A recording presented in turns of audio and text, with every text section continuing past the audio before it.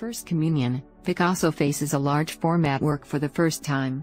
The canvas was painted in the workshop of the painter José Garnalo Alda, where Picasso went, on his father's instructions, to complete his training.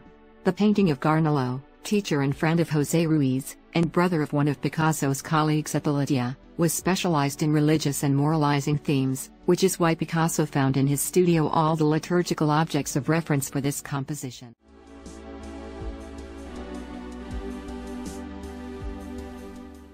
Began his painting career with a very traditional academic approach, schooled by his art professor father, and was already fairly masterful by his early teens. He painted First Communion when he was 14 years old. It clearly shows his ability to render a highly realistic scene. The fabric glows with light and flows naturalistically over the girl, his sister Lola. The subject is unambiguous. The subject matter is unambiguous. It has all the trappings of classical, academic art. This is a painting that was designed to appeal to the conservative taste of a juried.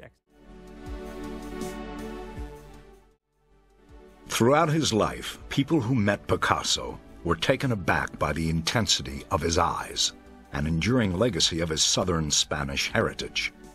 There was this strange Andalusian phrase, it's called mirada fuerte, but what it's about, the strong gaze, to possess an object with his eyes. One of his early friends said they were amazed that Picasso, when he looked at a piece of paper, there was anything left because the eyes were so strong. They it seemed as if he was going to burn the image off the paper.